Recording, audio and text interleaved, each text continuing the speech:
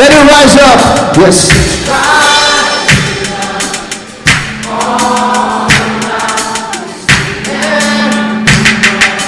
The Lord's renown. Yes, it's rising all around. It's the Lord's renown. Yes, it's rising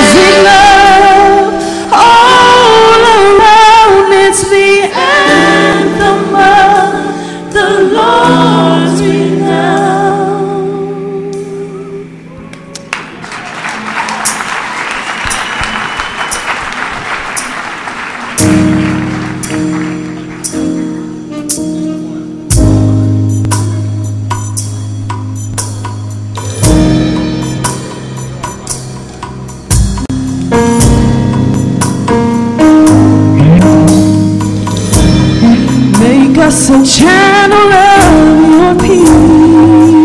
Where there is hatred, let us love. Where there is hatred, let us love. Where there is wrong, let us forgive. Where there is wrong, let us forgive.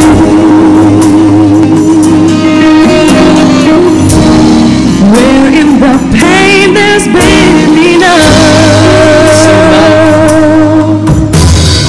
Lord, help us be your love. See you here. Help us see you here. The peace that fights oppression in our world. And this is what we're all about. To know when we step out, the world will see your love. Channel of your grace. Make us a channel of your grace. Where there is darkness, make us light. Where there is sadness, make us joy. Those in pain, give up the fight. Where those in pain, give up the fight.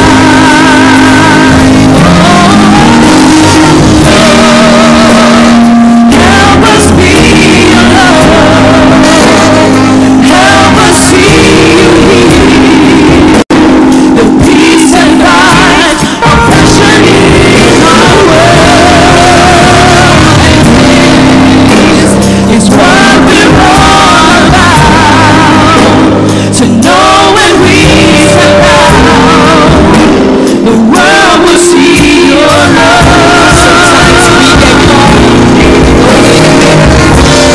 Sometimes we get caught looking only in a mirror. We don't even see there's a world that may be free. Sometimes we might be overwhelmed by the way, but we know that you desire for us to be.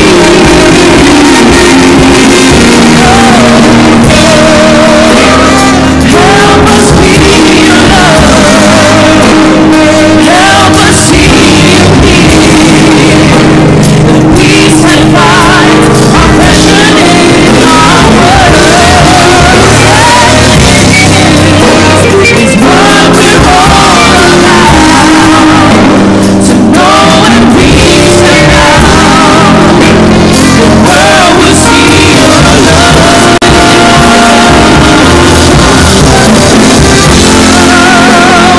Help us be your love. Help us see you here. Peace and fight oppression in our world. Is what we're all about.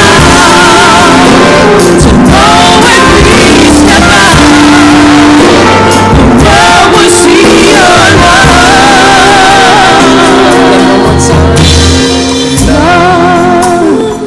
Help us be your help us see you here. Oh yeah, the peace that fights oppression in our world. And this is what we're all about. To know when we step out, the world will see your love.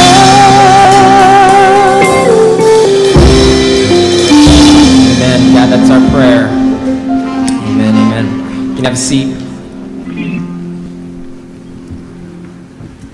Good morning, CCDA. Foster, just wait right here. I want you to stay. We're going to pray, so you may stand up again if you can. My name is Louis Carlo, and I'm with NIAC, Alliance Theological Seminary, and I'm on the board of directors. I got my posse here. Where are my dogs at? All right. And I'm a board of director member of CCDA, and I want you to grab somebody by the hand, amen? I believe that we've been hearing from the Lord, amen? And we heard a good word today, and I see a mantle, a prophetic mantle that is falling on top of Dr. Perkins. That's my observation. I'm not imposing it on you. I'm sharing with you. And I think that as God leads CCDA into a new era, we need to pray that we can follow that leading. Amen? And we need to internalize that. And so I was gripped by that word. How long, Lord? My heart cries out. Why do the heathen rage and the people imagine vain things, Lord? And I believe that we need to pray with intelligence, with knowledge, and in the Spirit. So let us pray this morning and join me. I'm not leading, I'm praying with you. Amen. God of heaven, we cry out. Lord God, as Habakkuk did, Lord God, in days of old, we cry out, oh God, as our faith grapples with the problems of the world, Lord God, and we ask you, how long, Lord God? We ask you to rise up as a dread champion and intervene and reveal yourself on our behalf. Use CCDA in a new dimension, in a greater way, Lord God. Dr. Perkins, Dr. Gordon Murphy, or Dr. Wayne Gordon, Noel Castellanos, all of the leadership, my God. Use them, use us, that we may be aware of what you're doing and saying in the world today. Oh God, we need you like never before. We thank you, Lord God, because hitherto you have been with us. But Lord, we are excited and wait with great anticipation to see what the Lord will do. Stretch forth your arm, oh God, and Lord, rise up, oh God, in a mighty way. Use us, and we will give you all the glory, all the honor, all the praise, all the accolades. We say hallelujah. Blessed be the name of the Lord. Hallelujah. Glory to God on high. And Lord, now we pray for Dr. Coach. Use him, oh God, in a mighty way, that he may speak to our souls in the name of Jesus. We pray and thank you, and we ask these things in faith believing. And the people of God said, amen. One more thing. I'm a Latin from Manhattan. Before you sit down, hug somebody. Amen. Down here, it has a real bad reverb echo, so close to your mouth. Okay. All right, stay standing though, stay standing. Does this have a thing to put my books on underneath it? Yeah. This is all I need, because I can put my books under here. Oh, okay. Okay, good. Okay.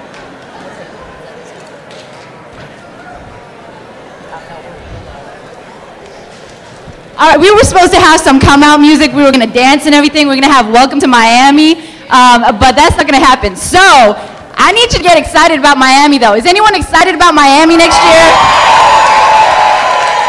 All right, well, as some incentive, of course, we've got another free giveaway, and they've got some nice, colorful shirts this year for next year. Now, if you want this shirt, I need to hear you. I need to hear you. I want to see the most excited person in the house. All right, all right. All right, all right, all right, all right. Oh, intercession. All right, now where is my brother Dylan at? Where is Dylan at? Oh, there you go. All right, well, I got clowned on yesterday for throwing like a girl. But mind you, I was throwing with my left hand, and T-shirts are hard to throw, okay? Well, I got some reinforcements. Dylan's got some strong muscles, and he's going to give the giveaways out. And he is from Y Men Ministries from Lawndale.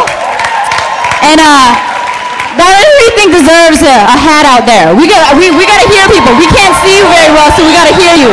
All right, well, Dylan, I'm going to leave it up to you. Why don't you throw some hats out there? These hats are on sale. One for $15. All right. Two for $25 and three for $30. So make some noise, make some noise.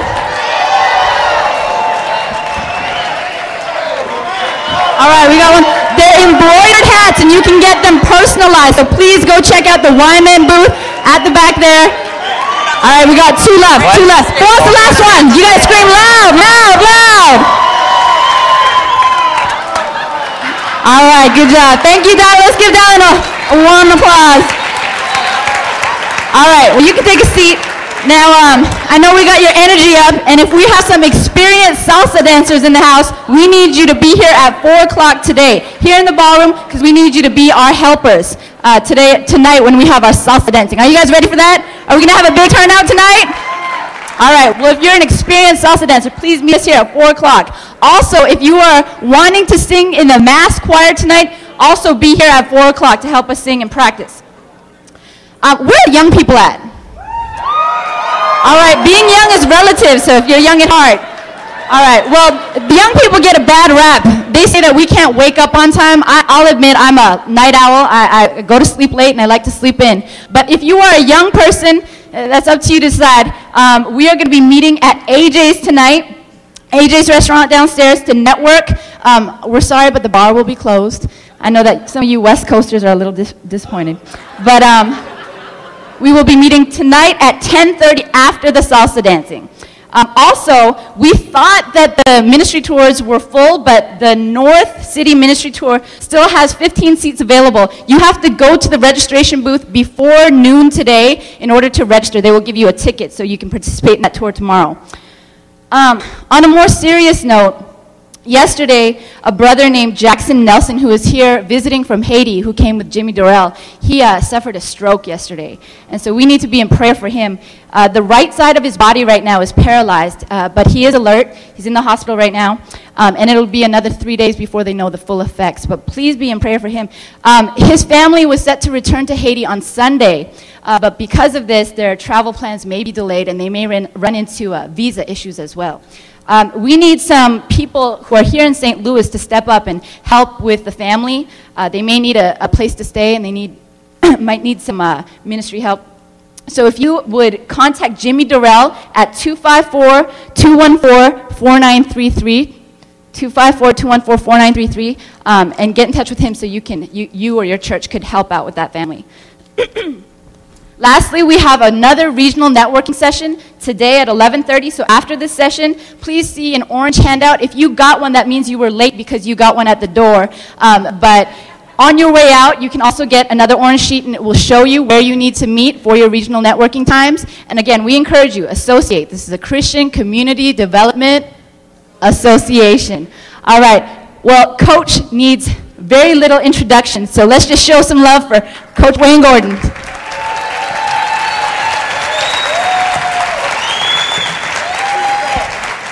Well, we are off to a wonderful start, and as we spend these next few moments together, one of the great joys of my life is being part of CCDA, and from the bottom of my heart, I want you to know how thankful I am that you're here, and every one of you here is very, very important. You may be here for the first time, you may have been here every conference, and maybe you haven't been asked to do a workshop, or maybe sometimes it just seems like you're not quite fitting in. You may be the person that we need the most here. This is an association. We need each other. We're working together. And I think as JP has probably never been on his game better than he's been at these 2 morning Bible studies. I mean, this stuff that John is talking about is so powerful. And CCDA, we're getting ready to be 20 years old. But you know, when we're being a little bit older sometimes, we might think we've got it together a little bit. But you know what? We are still such learners in this process. And that the moment we think that we have a corner on reconciliation or on what God's truths are, that's when we will really falter. And it's so important for us to be deeply rooted in the Word of God. I see my major responsibility as one of the leaders of CCDA is to help us not necessarily to work so hard at being profound. I have nothing profound to say today. But to help us be grounded into what God is leading us to do and what God has led us to do. Now, it's amazing what happens in Christianity. This summer I read a book. It's called Jim and Casper Go to Church. Now, let me give you the context of this book.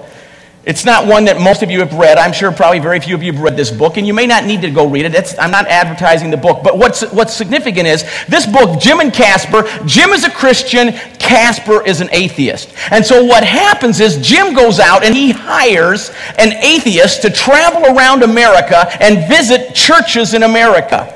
And then they have a dialogue together, and that's what takes place in this book. Now, interestingly, they visited 12 churches, and one of the churches is a CCDA church. And let me read you just a portion of what is stated in this chapter that I think helps us understand something. It talks about this church, and it says, really, this church is more an extension of a movement called the Christian Community Development Association, CCDA. The CCDA is a group of Christians led by John Perkins who practice not the 3 B's. Most churches practice the 3 B's. Budgets, buildings, and butts in the seats. All right? So that not so much, this church was not one that so much that practiced the 3 B's, but they practiced what they call the 3 R's. Relocation, reconciliation, and redistribution. Then over on the next page, it says, now at this particular church, it says there was no altar, no traditional altar was there. No camera cranes, no fog machines, no waterfalls. Well, this is my favorite line, but plenty of water stains, however, on the carpet. And lots of people filling the rows of chairs. Now, let me read to you what this atheist says. He's talking about, does God exist or not? He says, however, to someone like me who doesn't believe there is a literal God, or that we're going to meet someday up in the sky, a God that can't be proven otherwise. He comes clearly at that perspective. But then he says, well, to me, proof of good deeds like they deliver here at this church count more than anything. That's evidence that you are following what anybody can read in the Bible. This is an atheist talking. Love thy neighbor, turn the other cheek, judge not lest you be judged. Now let me get this straight, Jim, the Christian, says to Casper. He says, I said to Casper, you're saying that this church is providing the kind of compelling evidence that someone could reasonably be point to as evidence of a God being active in and through people. Yeah, Jim, I am. If you don't have goosebumps right now about a CCDA church in your movement that an atheist says by their actions and the way they're loving each other is compelling evidence that there is a God. And I'm also saying that even though I don't believe in God, but listen to this, I see evidence of the idea of God being a good thing and a great thing right here in this community. CCDA, John has often said, and those of you that have heard John talk before, you've said that, one of the stories of Zacchaeus is that, yeah, you know what? People say, well, what about the rich? What about the affluent of our society? You know what John often says? He says, we will reach the wealthy, we will reach the rich when we reach out to the poor. And they will come to us. I think Jim and Casper are somewhat compelling evidence for that. Now, what's very important for us is that I want to make sure, today I want to talk to you about the basics of Christian community development. That's the theme of what we want to spend a little time with. And if we're going to do that, you know that we need to, John and I are doing a workshop this afternoon on the 8 key components of Christian community development, but it's so important for us to have and understand the 8 key components of Christian community development.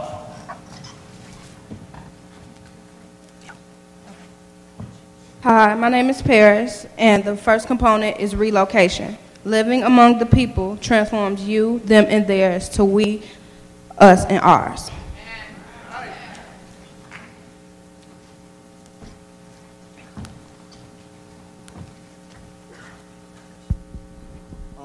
My name is Sorrel, and the second component is reconciliation. People to people, people to God. Love God and love your neighbor.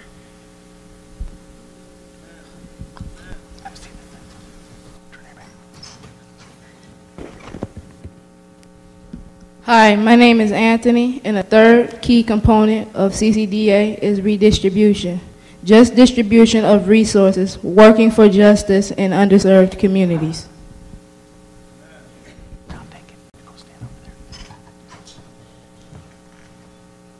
Hi, my name is Ashley Carter, and the fourth component of CCDA is leadership development, raising up from Christian leaders from the community who will remain in the community to live and learn.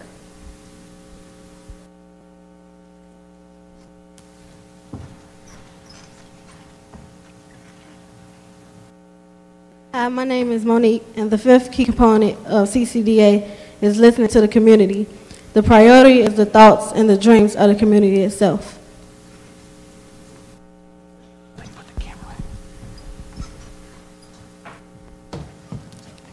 My name is Chris, and the sixth component of CCDA is church-based. It is also the responsibility of the church to love their neighbor and their neighborhood.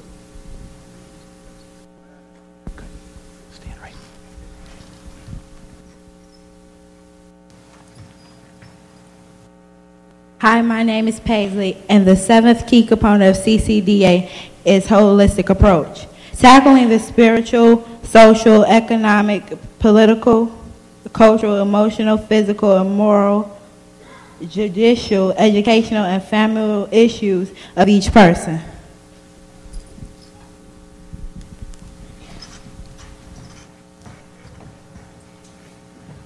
Hello, my name is Javiana. Hello, my name is Katrina, and CCA component number 8 is empowerment. There must be opportunity for people to get their needs met. The person who had a need must be willing to work for it. When these are working a person's dignity, it is affirmed.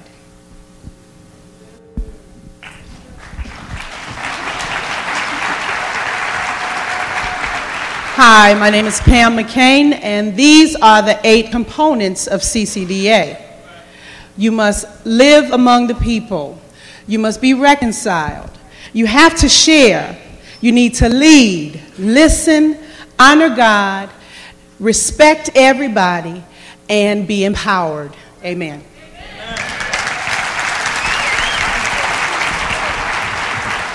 keep holding to that and take it off. Just stay out here. All right, as you can see, all of these young people that are up here, on the back of their shirt, if the camera didn't quite pick it, they have number 6. Chris has church base. Paisley has over here holistic approach and empowerment. So each of the young people, and young people, come on up. We have some other young people from Lawndale that are here with us. And today, the first thing that we want to talk about, this is Jamila and Sarah and Jordan, Theo and Antoine, so you know all of their names. And there's Jeremy and Crandall and Johnny. Come on all the way up here. All right.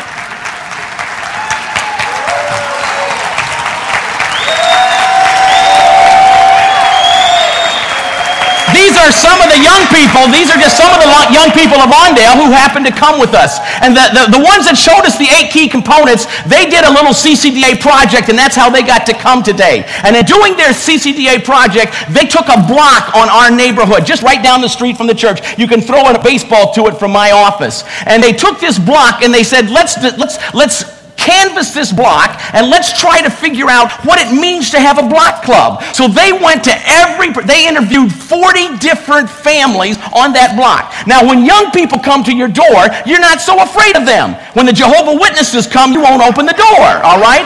They got the doors open for them, and they began to talk to the people. It turns out that even on this block, there had been a block club, and there was an existing block club, but many of the people weren't coming. And so they did this study, they did this project as a part of their own leadership development, and then they put this together. They made these T-shirts themselves, and these are some of the blocks, Ridgeway, and Terrell has on Springfield, which is the street you were on, right? And Cermak for Paris. And so they have different ones. These are young people who are in our church every Sunday. They're making a difference. They're involved in our youth group. And this is what we call the first point I want to talk to you about today as what's basic about Christian community development is that we have to be developers of indigenous leadership.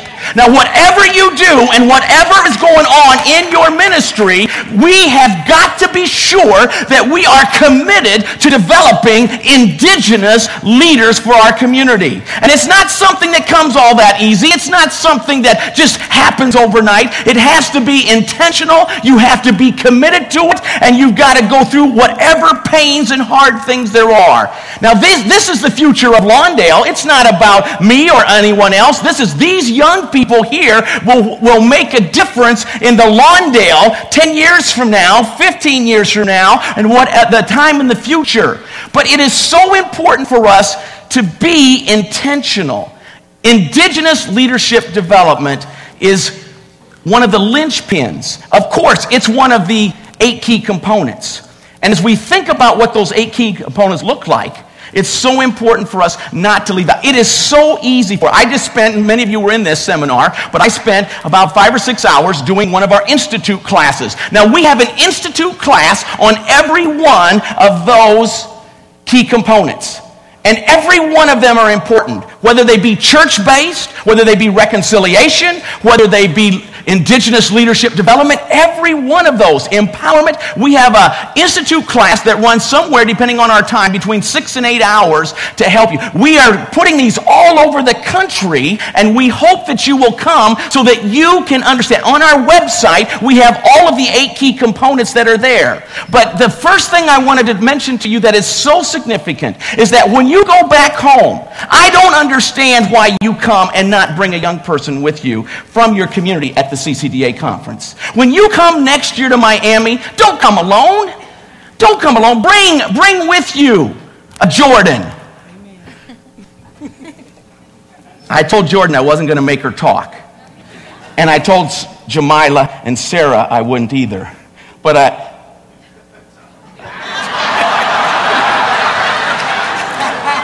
But let me tell you, you know what is a rewarding thing for me? Come on up here, Dad, and his mom here too. Come on, Mom. Come on, Mom and Dad. I'm talking about you, Stacy. I'm talking about Joe. Come on up, Joe. Right here. Now, this is Jamila and Sarah's mom and dad, all right? This is Stacy. This is Joe, all right? Now, those of you that know the Lawndale story, this is how it works. The Lawndale story is JoJo was on my wrestling team. I met JoJo back in 1975. And Joe was a student at Farragut High School, and he started coming to Bible studies. And then Joe was in the Bible study with Ann and I, and JoJo was along with about another half a dozen kids, had this idea to start a church. Remember, the Lawndale story is not about Ann and myself. It's about the JoJos of the world. Now, JoJo, when he was in high school, he and a few others had this idea to start a church, and a church. This was before CCDA. We didn't know what these terms were. But he said, let's start a church that's going to reach out and love our neighborhood. Let's start a church that's going to make a difference in our neighborhood. Let's start a church that will break down the barriers so that people who don't go to church will come to church. Now, the unbelievable thing is now Joe has come up from a little high school young person and gone on in life, gotten married to Stacy in 1996. All right? I remember that day. That was a good day. They jumped the broom. At our church, we have people often jump the broom. They jump the broom in their service, all right? They even did a little dance. We ain't got time to go into all that. I know my time is running here. But anyway, you see what's amazing then, they get married. Now they own their own home. And then they had these 2 beautiful children. I'm not going to make you talk, Sarah. I promise. But see then, and now Joe, Stacy's gone on. She's a nurse. She works at the emergency room at the University of Illinois Hospital. And Joe is my associate pastor. When I'm not in Lawndale, Joe is in charge. And now, here are their children growing up in our neighborhood. And so if you can see this, I told Pastor Bernard, I said, you thought you were something with that chalkboard, all right? Wait till you see what I got tomorrow morning planned. Because this is the picture of what Christian community development is all about. Now, I would be remiss if I didn't say one other thing. Every once in a while, it's okay to be proud. All right? And I am proud that I can say I've been married to the same woman for 30 years. And this woman has walked with me and taught me, and come on up, my lady. I know she don't want to. Thank you. This is my wife, Ann, if you haven't met her. 30 years she put up with me. 30 years she's worked to make me right, and it was in that Bible study with girls that Ann helped the girls, and the girls had the same idea as the boys' Bible study that year, back in 1978. We're getting ready to celebrate 30 years as a church. And, of course, Sarah Elizabeth is so special to us, but this is Jamila. And guess what her middle name is? Jamila Wayne. Give me 5, Jamila. All right. But you know, whether your name is Johnny or Crandall or Jeremy or Antoine, it doesn't matter who you are. These are the young people. And I hope you, back in your community, have young people like this that you are pouring your life into, that you know personally, and that you love dearly. So indigenous leadership development is my first point. All right, thank you so much.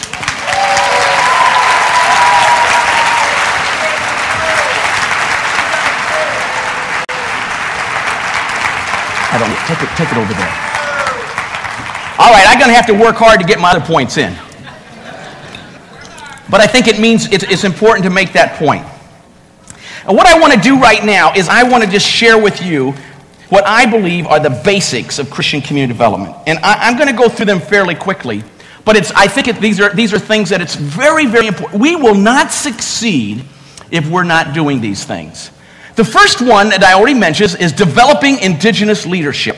Now, the second one that is so important is that if we are going to do Christian community development, we must be deeply devoted to God.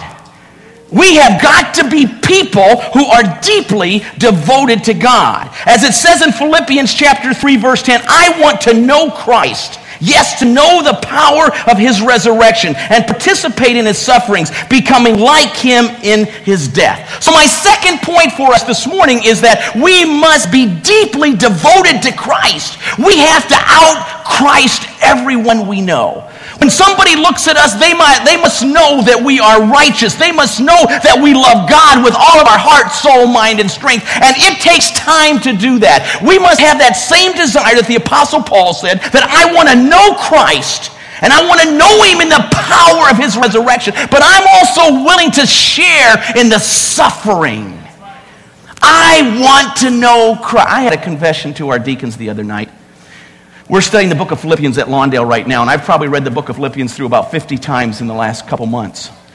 And when I get in that chapter 1, around verse 21, it says, for me to live is Christ, to die is gain. I told our deacons at a deacon meeting, I said, I don't love God like that. I don't want to die. I want to stay alive. I like things on this earth too much. And I know, as your pastor, I've got to go deeper in my walk with God, that I am so close to God that the things of this world are nothing I want to hold on to. The things of this world are not something I aspire to. Even though I'm having so much fun as a pastor, even though I'm having so much fun as a Christian community developer, I want to be so committed to Jesus Christ that I can say, for me to live is Christ, but to die is gain. I want to go home to be with my Lord. We have to spend time alone with God. How much time do you spend alone with God? We are activists in CCDA. We are doers, and we are doers of the Word of God, and that's fabulous. But we also have to be beers in Christ. We must be in Christ, and we must spend quality time. We must have a deep, deep love for Christ. And as we have that deep devotion to Jesus Christ, then other things will come along. Let us not neglect our own personal relationship with Jesus Christ. Spend an hour alone with God every day. Spend a day, a month, in solitude and silence with God. Don't let the busyness of the ministry, I'm telling you, it'll be there tomorrow. Tom Skinner talked to us years ago about the monster of ministry. And once you get 2 or 3 staff people, you're already a monster. And the larger you get, the harder it is to be deeply devoted to Jesus Christ. And you as the leaders have got to set the tone for that. So we cannot neglect our walk with God. The third idea that I want to think with you about is what I'm calling directive. We must have a directive to do Christian community development. We must be directed, and this is the word I'm using as a call. We must be called to do Christian community development. There must have been a directive in our life. John this morning talked about some of these directives. He talked about how God called Jonah to do something. God calls us to do things, and often we may not want to do it, but God calls us. To do Christian community development, we must have a calling from God. We must sense God's calling. As Jeremiah says in the beginning of Jeremiah, that's the kind of call we're talking about. The word of the Lord came to me saying, but while you were formed in your mother's womb, I knew you. Before you were born, I set you apart. I appointed you as a prophet to the nations. Ah, sovereign Lord, I said, I do not know how to speak. I'm too young. I'm too white. I'm too ignorant. I'm too arrogant. But the Lord said to me, do not say, I am too young. I am uneducated. I'm too wealthy. You must go to everyone I send to you and say whatever I command you. Do not be afraid of them, for I am with you and will rescue you, declares the Lord. And then the Lord reached out his hand and touched my mouth, Jeremiah said, and said to me, I have put my words in your mouth. See, today I appoint you over the nations and kingdoms to uproot and tear down, to destroy and overthrow, to build and to plant. We must sense God's calling to do Christian community development. We must sense God's calling to racial reconciliation. And I loved it what John was saying this morning. I mean, I just can't miss the words that John says.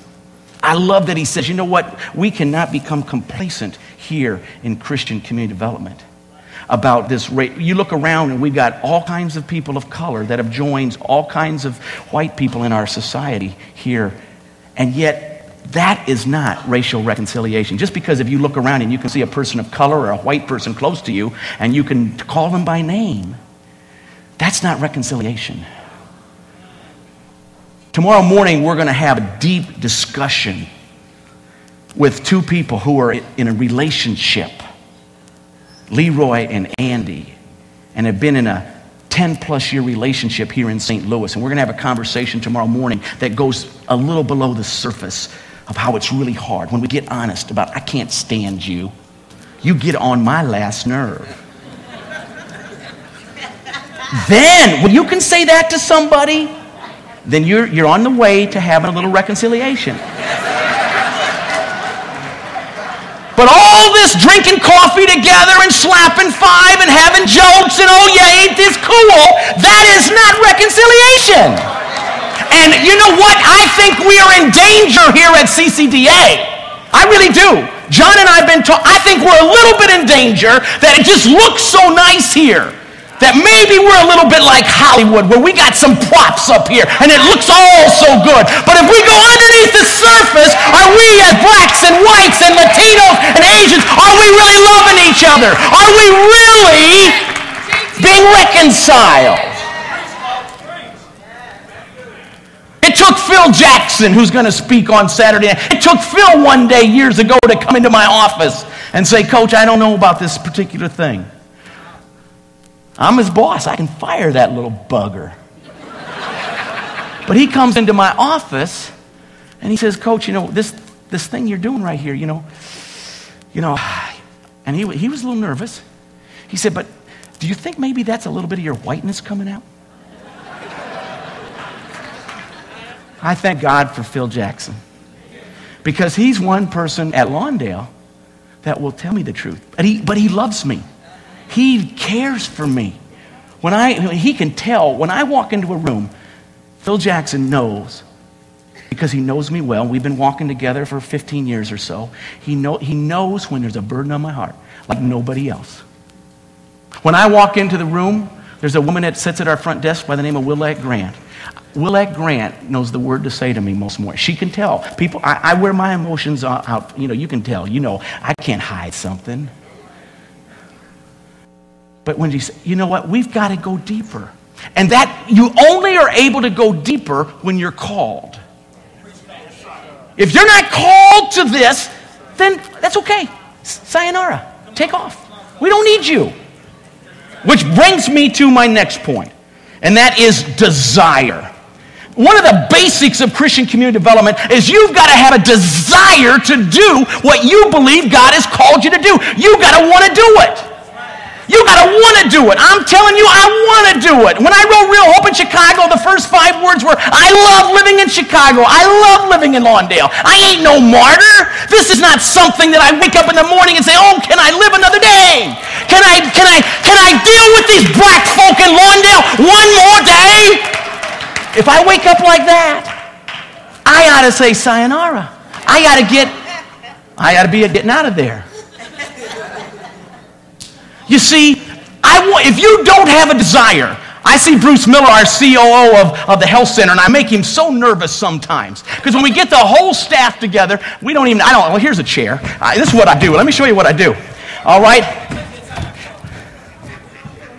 I stand up on a chair. What, am I in the way, Noel? Be in the light. Let me enlighten myself. I stand up on a chair. And I say, if you don't love what you're doing, I don't care if you answer the phone. I don't care if you're cleaning the toilets. I don't care if you're a doctor. I don't care if you're a nurse. I don't care if you don't love what you're doing, quit. Quit. We don't need you here. And every once in a while, you got to have a little. I don't want anybody in Lawndale that doesn't have a deep desire to do what God has called us to do.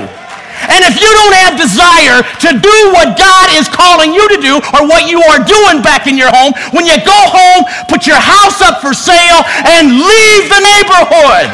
And I mean that. Because I don't care if only 100 people come to CCDA. I want 100 people who desire to do the things that God has called us to do. That's what I'm talking about. We need no martyrs in CCDA. If you're a black person and you can't stand that white person you're working with, don't be a martyr every day and say, I'm putting up with them. You go to them, you talk to them. And if that doesn't work out and you can't love what you're doing on a daily basis, goodbye. You leave. Have enough integrity to leave.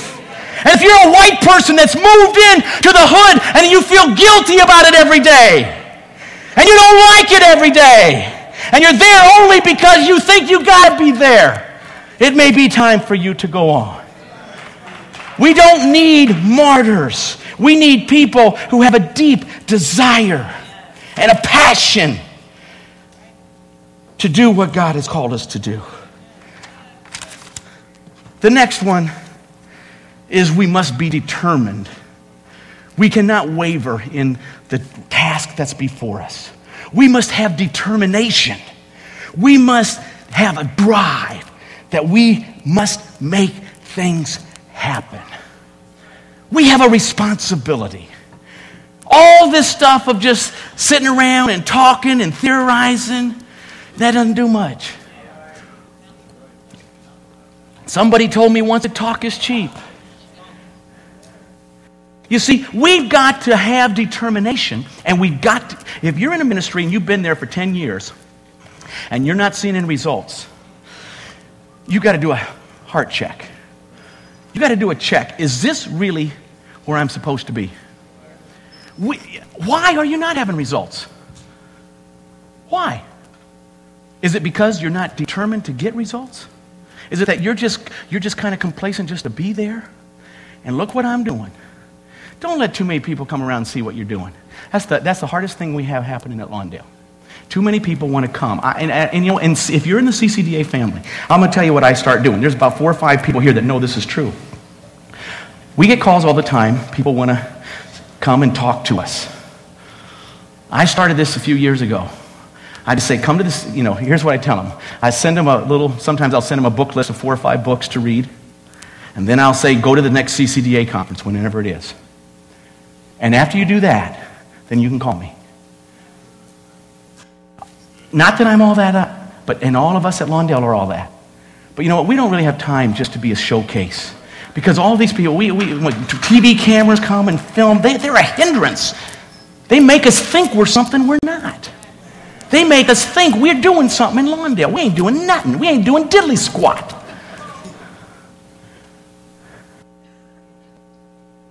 But we must have a determination. We must have a drive. We must have a drive to make, when somebody is living in inadequate housing, we've got to have a determination. It cannot be quote unquote ministry. We must have a determined spirit with drive in our heart that we're going to make something happen. Against any barriers. It's our responsibility to get results. We are called to get results. I kind of reject that God doesn't call us to be successful. God calls us to be faithful. And I'm not a prosperity gospel guy. You know that. But you know what? I think we just lean back on that and say, well, I ain't had nobody, I haven't anybody come to Christ in my ministry for the last 16 years. Our church hasn't grown at all in the last year. We haven't done anything for the last year. It's like, well, what in the world is wrong with you? I don't believe it's God. I believe people are hungry. But I think sometimes we get complacent. But I want us to be determined. I want you to have a little drive. You got to have the call first. And I don't think it's drivenness or calledness. We just don't have to argue. I know people argue about that. Are you called or are you driven? I think you got to be both. I think you got to be called of God, and then you have determination, and you have some drive, and you get up every day, and you get out there, and you do all that you can with all that you are to make some things happen. The next one is that we must be discoverers. We have to be a person that is working to discover more around us. Another word for this is we must be learners. In 1970, I know it dates me, but in 1970, I sensed a call of God to do what I'm doing today. I was a junior in high school. The first thing I did was I read a book. And the book my pastor gave me when I told him what I thought God was calling me to do. He gave me a book by Tom Skinner called Black and Free. He had just written it. I read that book, and when I read it, there was a question in the back of it. And if those of you that knew Tom knew that Tom didn't play. But in the back of the book, there was a question and answer time, and it says, one of the questions was, can white people work in the black community? Now, had Tom in his book said no, I don't know what would have happened in my life. But in the book, he said yes, and then he had a few little qualifiers that even as a 16-year-old boy in Fort Dodge, Iowa, I heard that. But then for the next 6 or 7 years, anytime I heard Tom Skinner was going to be anywhere, I went to hear him. I went to Urbana in 1970 only because Tom Skinner was there. And then Tom did workshops. I went to every one of his workshops. And in the midst of this, for the next probably 10 years, whenever Tom, I went to Wheaton, and whenever Tom would be in the Chicago area, I would go. And Tom didn't know who I was, but I would listen to his talk. But then after his talk was over, and everybody surrounded him with questions, I was right there as next to him as close as I could be, never asking a question. I didn't have enough sense to know what a good question was. I just listened. I listened. I listened at the feet of Tom Skinner for at least 10 years, every moment I could. And of course, when I met John, I am such a blessed person. I don't know how it happened. Well, I do know kind of how it happened. I left the room at the first CCDA conference, and I came back and I was president. I mean, nobody else wanted it. I don't know if it was ordained of God or not, but I left the room, came back. I remember coming home to Honey, and I said to my honey, honey, I'm president of CCDA. She said, you're what? She said, we talk about these things. I know, and I don't know if I'm supposed to do it or not. She said, well, we got to pray about this. So I went back and said, I don't know if we're supposed to do this or not, but, I'll stay president until the next board meeting because there was nothing to do anyway. You can ask Bob Lupton, for the first 10 years of CCDA, when we were floundering, didn't do anything, we understood we had a do-nothing president, all right? And then we got some order to ourselves, and we still have a do-nothing president. But as the president of CCDA, one of the great, great blessings of my life, and I do not hold this lightly, is that I've had the opportunity of spending literally thousands of hours with John Perkins. Whenever John would speak, wherever we would go, we've been to many of your cities together, you'll know I'm always sitting right in that front row listening to everything. I could give some of his talks, but the amazing thing is I've heard, in fact, he gives some of mine once in a while. That's when I knew I kind of arrived, but you have your time. You're not coming back up here, all right? But every time I've heard him speak, and I mean this sincerely, and I've heard him speak 1,000 times plus, every time, God's spoken to my heart, often in a brand new way. It is so amazing, I don't know what to do with that. I'm scared. I'm scared that one day John won't be with us. I'm scared about that. I know I can't stand up here every morning and do those Bible studies the way John does, as much as I love the Bible and as much as I want to teach it.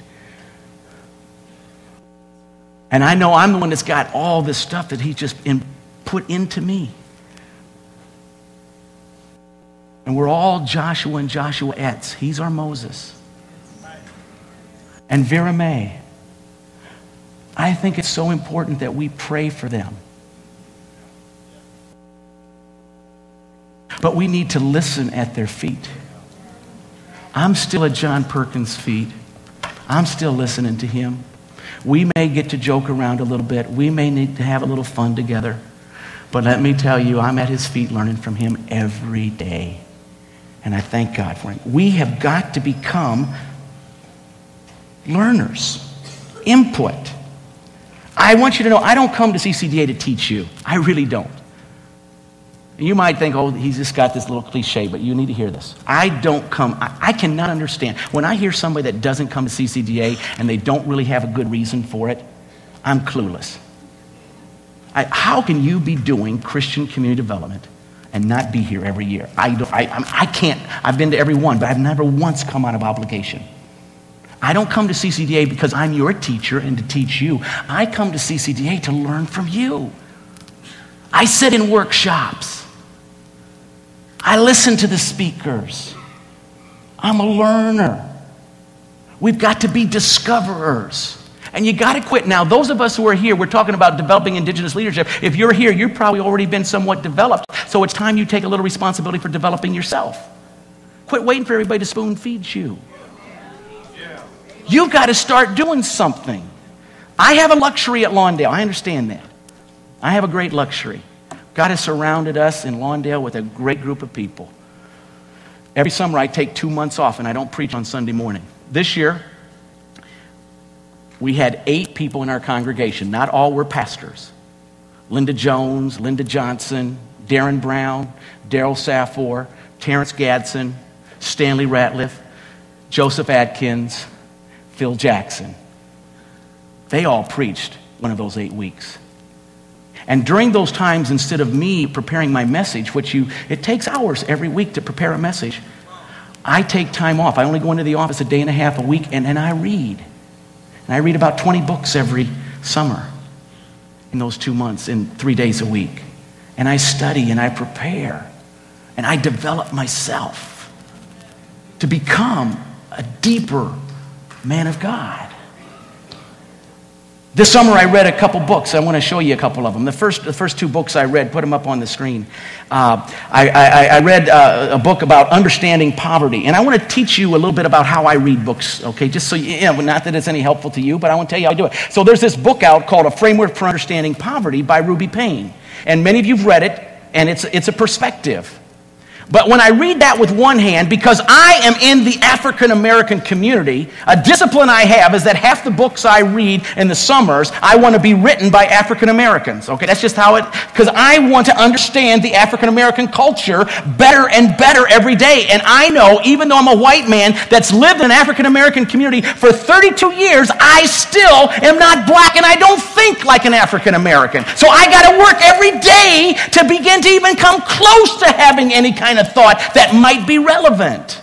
So when I read Ruby Payne's book on understanding poverty, I read Jawanza Jufu's book on an African-centered response to Ruby Payne's poverty. So reading those together. Then the next two books I read were about reconciliation.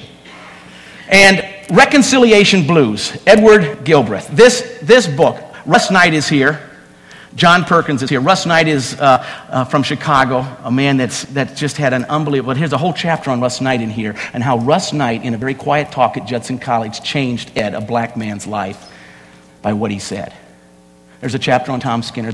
But this first book, Reconciliation Blues, is the story of a black man that's in a white evangelical world. If you're white, you've got to read this book, because it helps you understand just a little bit of the mindset of what he's had to go through to be black in a white person's world.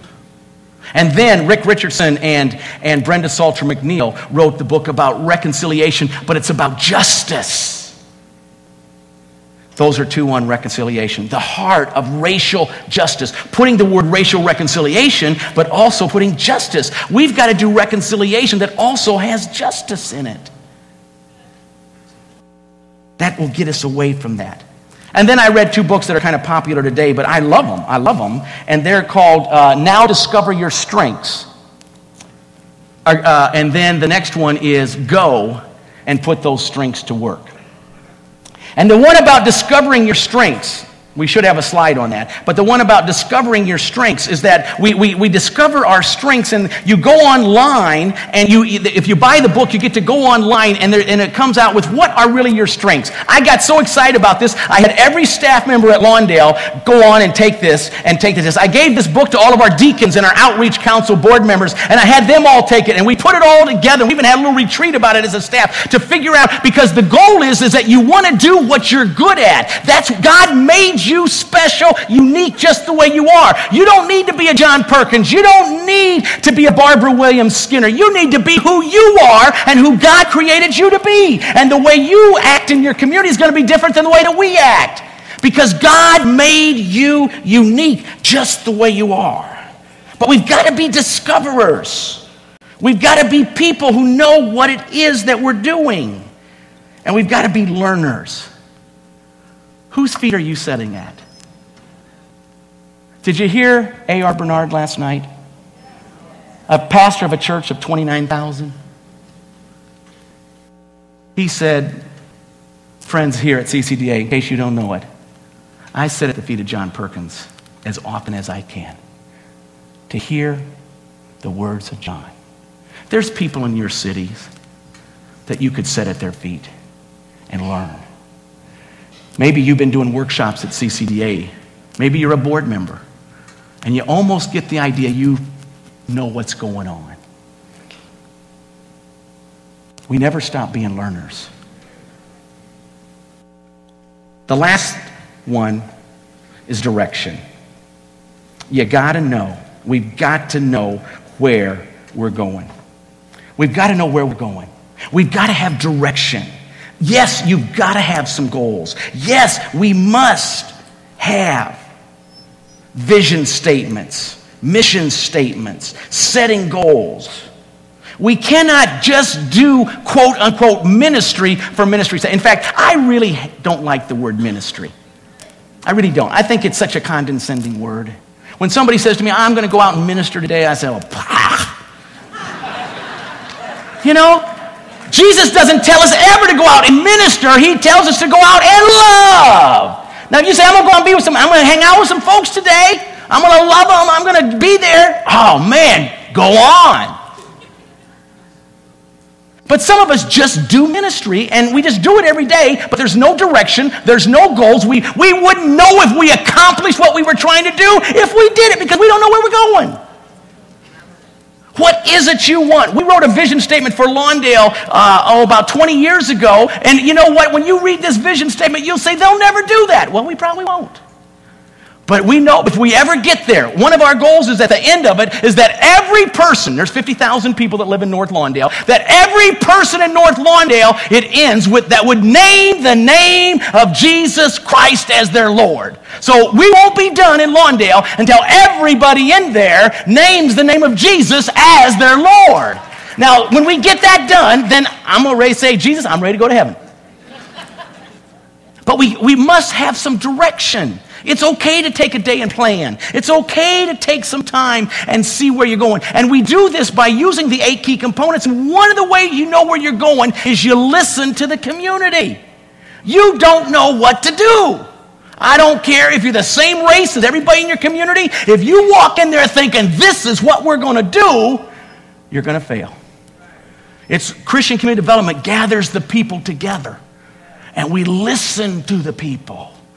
The poem says, go to the people, live among them, learn from them. One of our 8 key components is listening to the community. The felt need concept, asset-based community development, that we build on the positives that are already there. I went to the Willow Creek Leadership Summit this summer. Ann and I did, and Noel and Mary Ann, we 4 of us went together. There was a Harvard professor there named Michael Porter. He said something that just dug me deep in my soul. He's an expert. And he said, most of you churches and nonprofits, he said, and these are exact words, I wrote it down. He said, at best, what you're doing, at best, you're ineffective. At best. What we do is that we are ineffective at best. But he said, at worst, you're destructive and make things worse.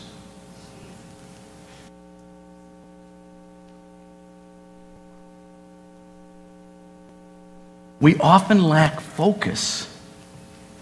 We often just go through the motions.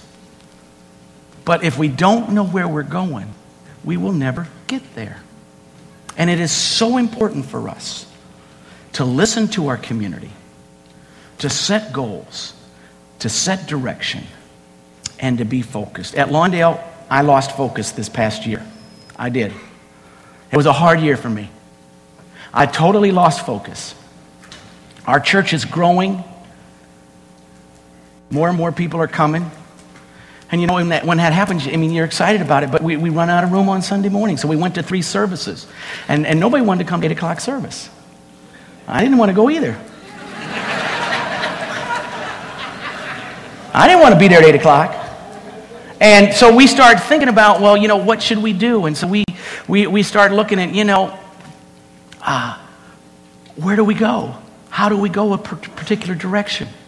So we had lots of options. An old synagogue came up for sale in our community, and we thought about buying it, and we started praying about it, and a bunch of our leaders go through it, and we're praying, and then somebody came in and bought it out from under us, so we couldn't get that synagogue. Then the next thing happened is that there's an old movie theater, seats a couple thousand people. It's dilapidated. It was built in 1913, I think it was. It's dilapidated. It's fallen apart, but it's still there. And we started getting this idea. I love 2 Corinthians 5:17 that says that we rebuild broken things, that Christ is in the business of taking old dilapidated things and turning them into something new.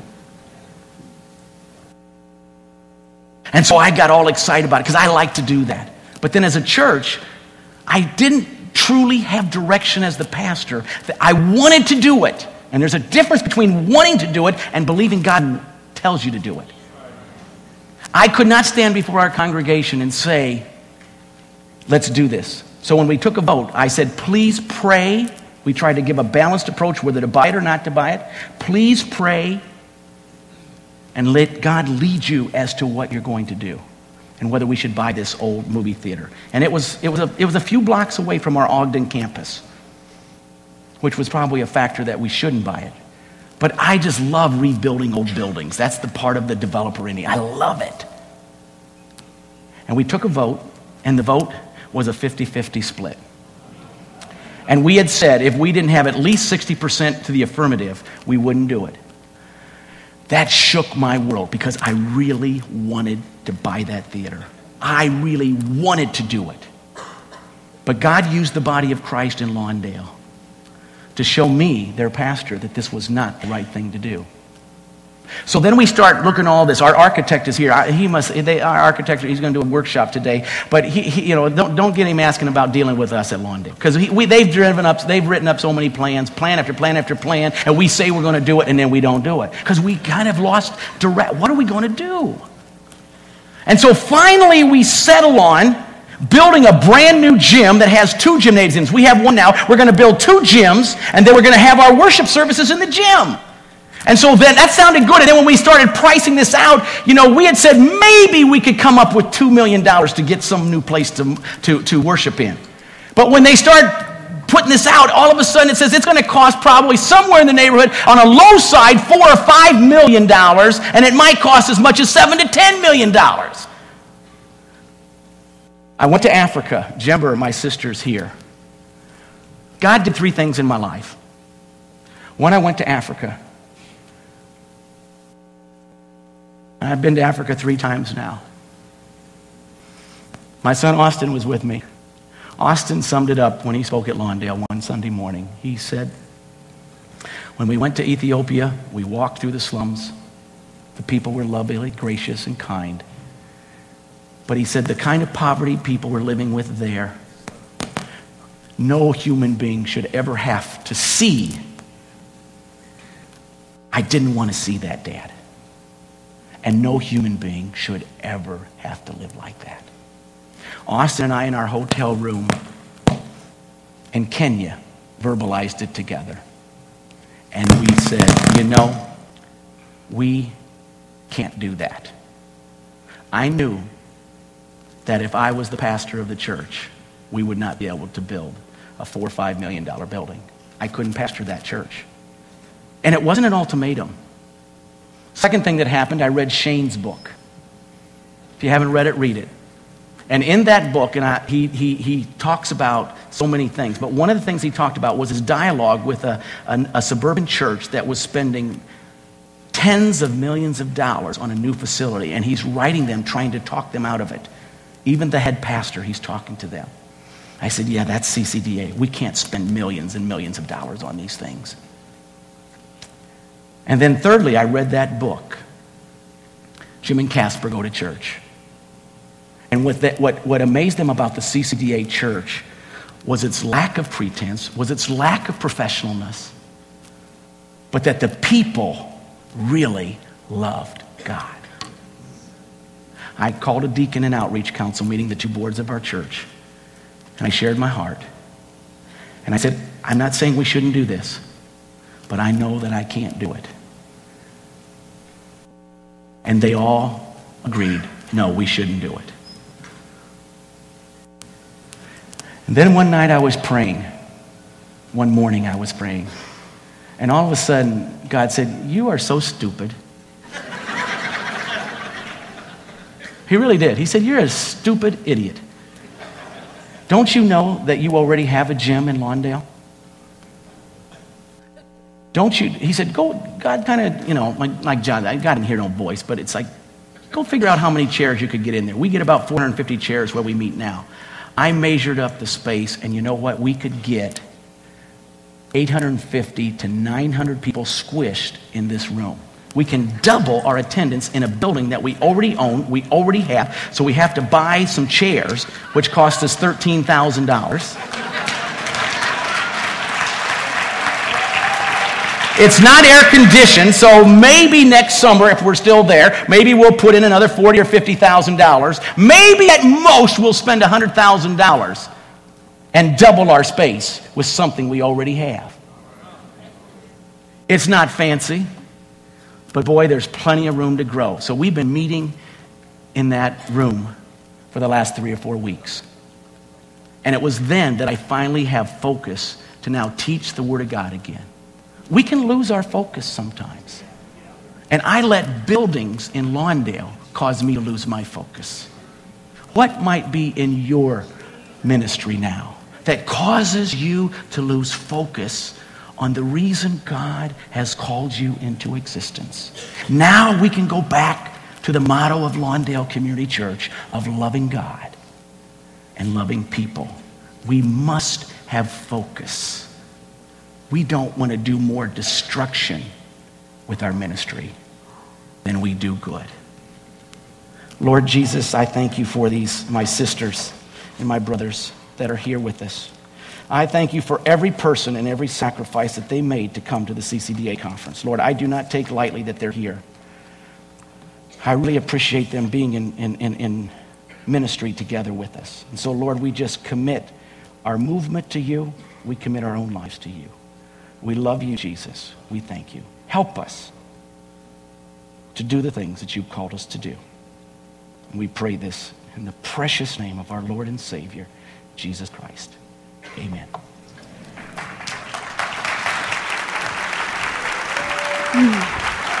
What a great way to start the morning. Thank you, Coach, for that word. It is time to go break bread together. On your way out, please grab an orange sheet. It will let you know where you can go network by region. Please go visit the booths. The people on this floor and downstairs, they feel lonely sometimes. So please, just go say hi at least.